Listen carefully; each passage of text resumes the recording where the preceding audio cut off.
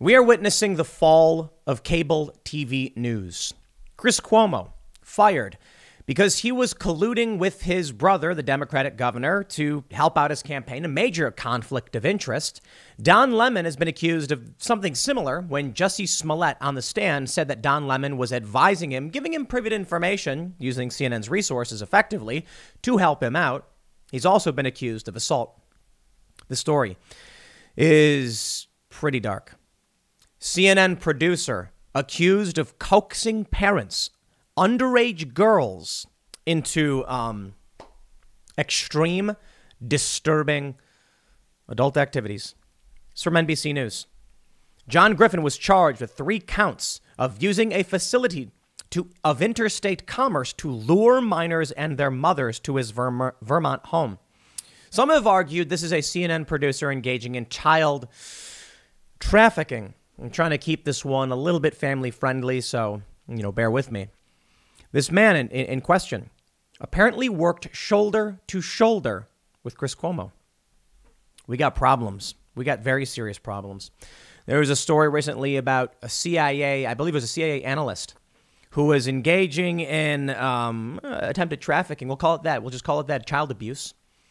And apparently the CIA said, we are not going to, we don't want to get this guy prosecuted because it could expose state secrets.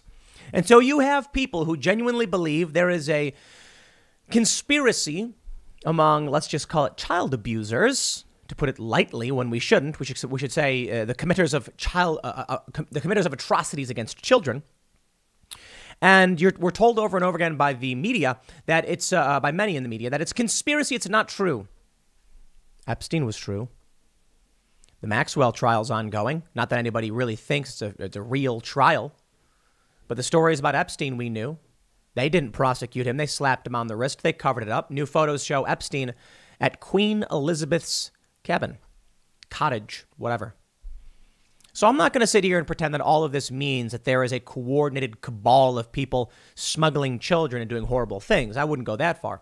I would simply say more and more we are hearing that there are people in very serious positions of power who are friends with some of the most powerful, and they are abusers. An abuser is, let's just say, monster. Something way worse. How long did the machine protect Harvey Weinstein? Weinstein? Whatever. NBC News reports.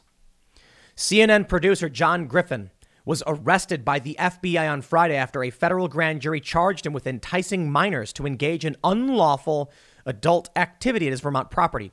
Griffin, 44, of Stamford, Connecticut, was charged with 3 counts of using a facility of interstate commerce to lure minors and people claiming to be their parents to train them to be subservient. Let's put it that way. That's what they say. It's, well, you know what? Here we go. We're going to just spoiler alert for anybody who might have kids around. This may not be something they want to hear about, but this is very important. He was training them, as he stated, to be sexually subservient. Court documents did not list an attorney for Griffin, who has worked at CNN for about 8 years, according to a story posted by the network. Quote, the charges against Mr. Griffin are deeply disturbing. We only learned of his arrest yesterday afternoon and have suspended him pending an investigation. According to his LinkedIn profile, Griffin said he worked shoulder to shoulder with ex-CNN anchor Chris Cuomo, who was fired earlier this month. And this we understand. And he was helping his brother defend himself against harassment allegations. I mean, this stuff, it all comes full circle, doesn't it? Griffin used messaging apps Kik and Google Hangouts to communicate with parents of underage girls and convince them to allow him to train their daughters to be subservient to men because they are, quote, inferior, the federal indictment said. He believed that a woman is a woman regardless of her age, officials claimed. This is sickening stuff. This is a CNN producer of 8 years, shoulder to shoulder with Chris Cuomo. In June 2020, Griffin texted with the mother of 2 girls, ages 9 and 13, telling the mother that it was her responsibility to ensure the elder girl was, quote, trained properly. According to the indictment, Griffin transferred $3,000 to the mother for plane tickets from Nevada to Boston.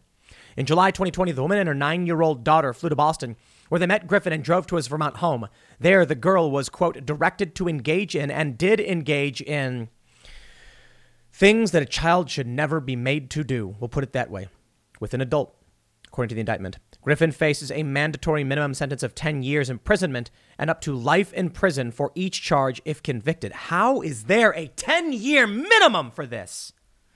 We need some people to spend more time locked up and some people to spend less time locked up.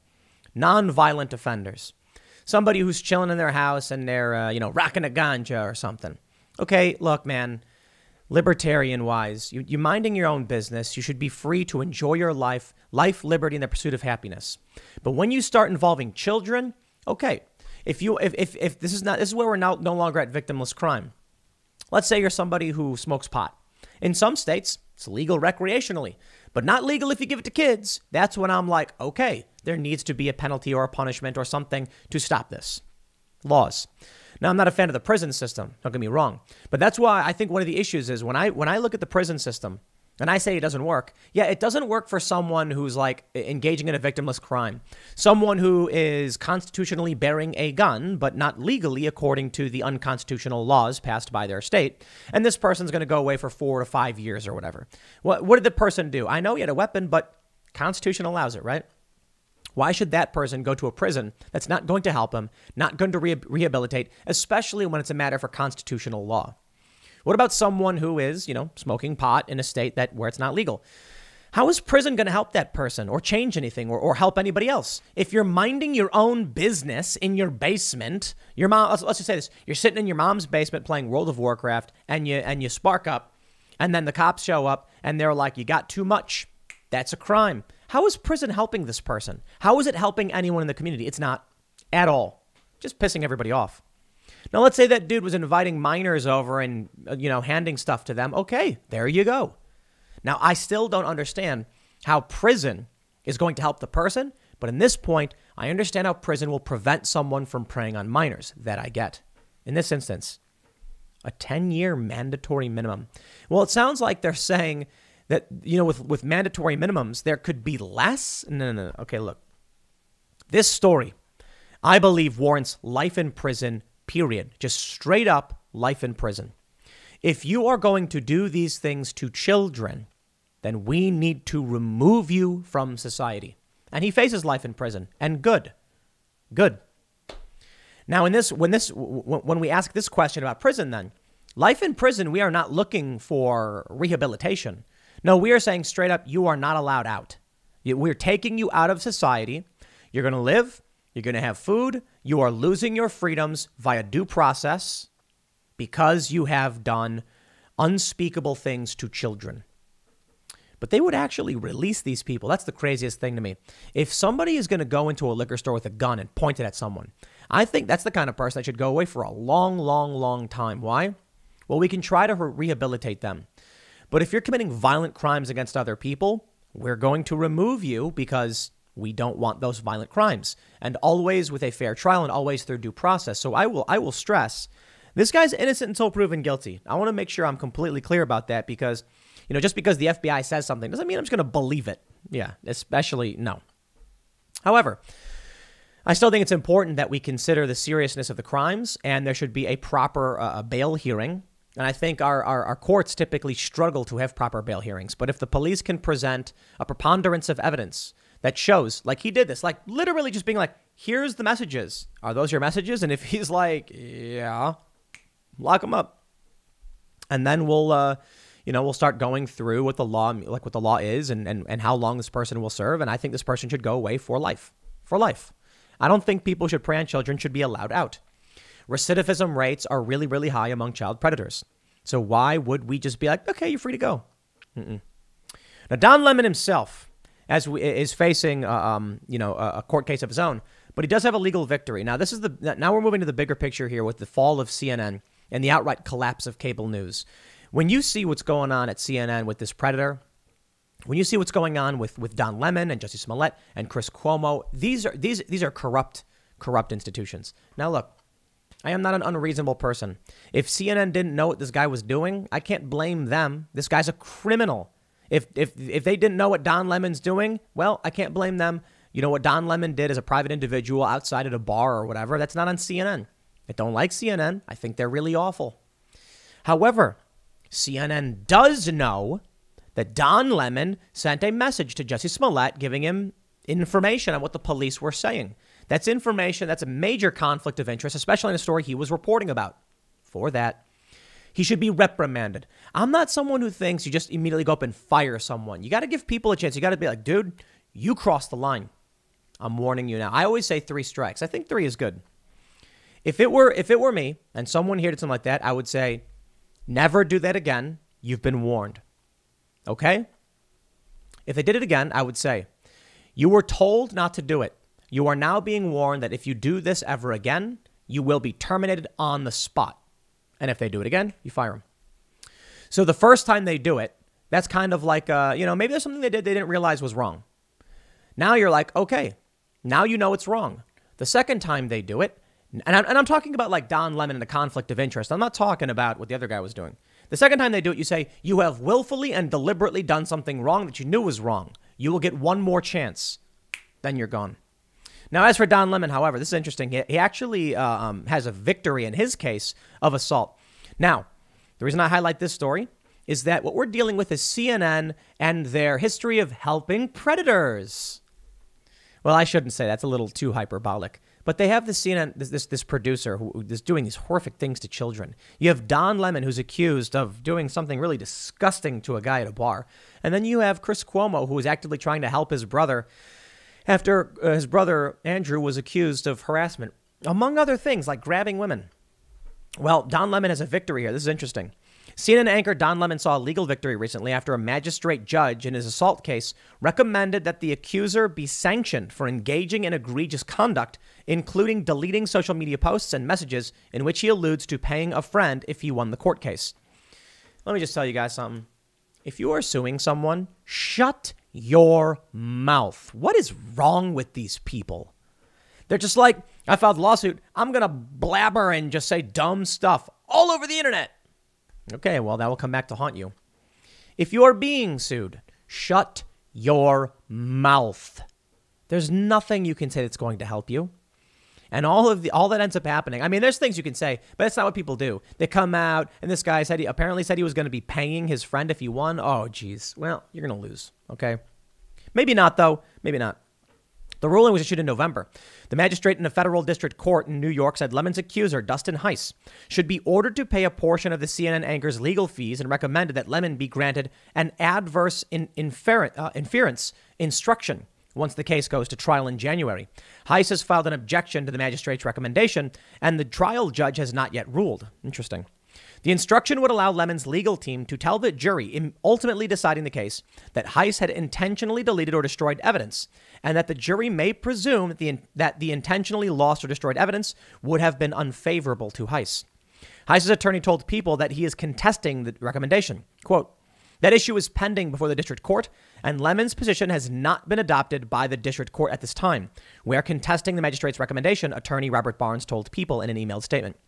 Lemon has emphatically denied the allegations laid on the lawsuit that in August 2019, and stemming from an alleged July 2018 incident, without claims that the anchor, which claims that the anchor physically and verbally attacked Heiss, a bartender, during a night out at the Hamptons. I don't even want to say what he did because it's disgusting what he was accused of doing.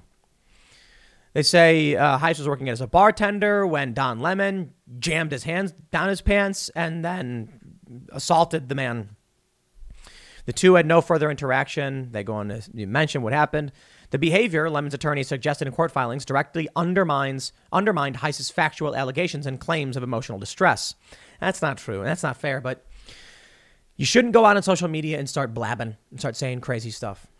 Now, look, we'll see what happens with the assault claims against Don Lemon, this other producer who has been indicted and is being charged, but these are sick people.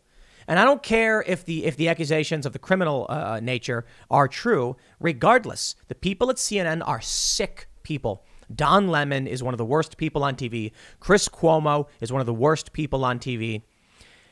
And CNN deserves to finally just sunset. We'll call it that. From The Guardian. CNN mess over Cuomo shows dangers of news as entertainment. It's true, though. You know, it's very true. I think a lot of people watch, well, obviously people watch this show for, informative and entertaining value. And it used to be that we would turn on the news and the news was dry. I remember that. The 5 o'clock news, the 10 o'clock news, whatever, depending on where you lived. I think Chicago had like 9, 10, and 11 or whatever, 5 o'clock news. And they would just talk. They probably still do. And it was mostly dry and mostly boring. Today, Jeff Zucker, the reality TV guy, takes over at CNN and turns the network into a parody of itself, into a reality TV show, into an opinion network. And truth be told, that's what people want. It's what people want. Nobody wants to watch a very dry, boring. Today, 17 vehicles were in a pileup on just outside of Washington, D.C. The mayor came out and said, just people don't want to watch that. And some people do. Some people want to, but for only a few minutes just to get the core elements of what you need to know for the day. What most people want today is opinion commentary. CNN knew it.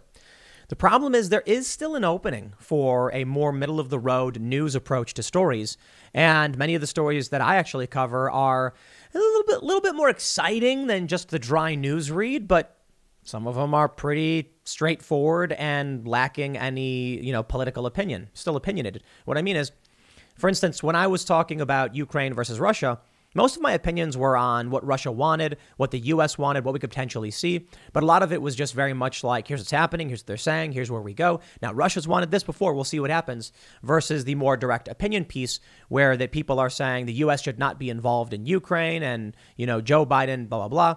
Now, obviously, a lot of that stuff is still in, videos I've made. I'm saying that CNN doesn't do that. I mean, Anderson Cooper does a decent job. He really does. I just think these people live too much in a fictional reality.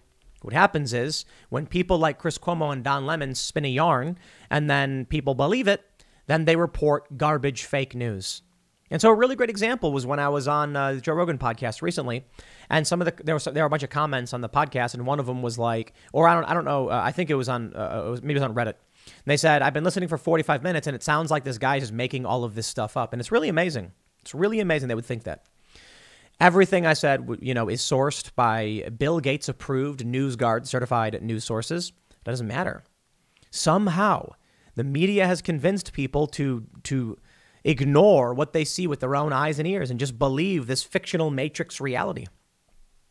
Stories that I love to bring up, like the Ukraine scandal with Joe Biden. Joe Biden did. Quid pro quo, the president of Ukraine. He said, if you want the U.S. aid, $1 billion, you got to fire the prosecutor. It just so happens the prosecutor was investigating Burisma, where his son was a board member. And the president, of course, did it and fired the prosecutor, who then filed the claim and said this is Joe Biden's doing. But they will have you believe, if you watch CNN, that none of that is true. It's not just CNN. Aside from the disgusting nature of CNN, we're also learning that Chris Wallace is leaving Fox News to host a weekday show on CNN's new streaming service. That's right. Look, Fox News is, I'm not the biggest fan, but I certainly think they're better than the other networks because you've got Brett Baer. You've got, who else do you got? You've got Bill Hemmer, is that his name? You've got America's Newsroom, which is fantastic. Sorry, I'm forgetting the woman's name who hosts it. But Tucker Carlson does a great job as well. Tucker's opinionated for sure. I don't think he gets everything right, but he's a good dude. I'm not a big fan of Ingram and Hannity. It's kind of, whatever. And but Brett Baer, he's a fantastic job reporting. Far from perfect. Nobody is. But they have that. You turn on CNN, what do you get? Trash, opinion, garbage. Turn on MSNBC. Wow. They don't even cover important stories. And now Chris Wallace leaving Fox News to go to CNN's new streaming service, CNN Plus. Oh, I love how they call it that, CNN Plus. No, it's not CNN Plus, okay? It's your channel is dying. You're throwing a Hail Mary out there, but I get it. You need a streaming service. You could just, I don't know, stream your actual channel, but whatever. I guess they're going to be doing on-demand streaming more like, Netflix or whatever. And Fox News is losing Wallace, but you know what? Good riddance. Wallace is establishment trash. He was going to fit right in at CNN. Fox News, here's what you do. Right now, I think they're going to keep Hannity because Hannity does really well with the older demographics. All right, fine, I get it. Hannity's not the worst, but I'm not a fan. I'm not a fan of Laura Ingraham either, but I think she's better than Hannity. Tucker, I'm a fan of. I think Tucker's fantastic. I think they need to get rid of a lot of the stodgy suit-wearing types And if they want to start focusing on the key demo as everyone's demographic starts aging out, they need to bring on, I mean, look, they got Gutfeld. Gutfeld's perfect. That guy is killing it. Massive in the ratings. That's what they need. Tucker Carlson, they need to hire younger people. They need to, I guess they, look, I don't know. I'm not going to tell them what to do. I'll tell you what I'll do. You know what I'll do? I'll make my own network. We'll do a 24-hour news thing. We'll figure it out. And we're not going to have suits. We're not going to have suits. And you know what we're really not going to do? The Young Turks is just the worst, in my opinion. Look, you can come to my channel and I can say something like that. I'll give you my opinion. But I don't want 24/7 opinion stuff targeted at people and other networks, right? Young Turks likes to talk about, I don't know, me and Dave Rubin. And I'm like, it's just such petty. It's such petty trash. And here I am talking about them. But at the very least, I'll say this. What I'm interested in talking about are the seats of power and the institutions, not Dave Rubin. And I'll talk about what Dave Rubin is doing in locals and Rumble and the expansion of technology and big tech and censorship, because it's the idea that matters. That's what we need. We need maybe not 24 hours. Maybe we would just have like reruns throughout the morning. We'll do infomercials because it'll be funny. But just stream. Like 12 hours, we'll set up different shows. Maybe we'll do it. I think we should do it. We're building out a new studio. You know what? We'll do it. We will make a 24-hour YouTube live. It'll be live 24/7. And we'll have people hang out and we'll report news and we'll expand there. And it's not going to be that hard. You get 6 people. Each of them hosts 2 hours. There you go. And we'll talk with super chats. It's not going to be like cable TV. I'm talking big right now, but I think we're going to do it. I think we should do it. If we can get this new building built, because the problem is, the supply chain's disrupted. But no, seriously, yeah, we're having trouble with that. But we'll get a studio built, and then we'll just have news type individuals just come and sit down, hang out, informal. Look at this, no suits, and we'll take super chats, and we'll pull up articles, and we'll have a rotating lineup of people. So throughout the day, people will pull stories, they'll talk about what they want to talk about, and we'll just have that news going. That's something we should do. 24-hour streaming news. And you know why that would work? The super chats will fund it. Not that I'm saying people are obligated to super chat, but I think if we were to replace what CNN's garbage is and actually just have news conversations, and we're not going to do that stupid garbage of like, did you see what this guy said on YouTube? No. We're going to say, did you see what Joe Biden said? You see what Kamala Harris said? Did you see what, big institutional powers are saying? And don't get me wrong. I think commenting on, media is absolutely fine. I'm just saying I don't want to dedicate a network to being, a Democrat opinion channel or a Republican opinion channel. Now, we're going to be moderate, middle of the road, talk about what we want, believe in freedom. Let's do that. Let's do it. Let's figure it out. I don't know. Who do I got to call? I'll figure it out. Thanks for hanging out. I'm going to leave it there. CNN is full of predators, gropers, and awful people. And Chris Wallace, good. You're going to do fine there. How about that? Next segment's coming up at 4 p.m. over at youtube.com/Timcast. Thanks for hanging out, and I'll see you all then.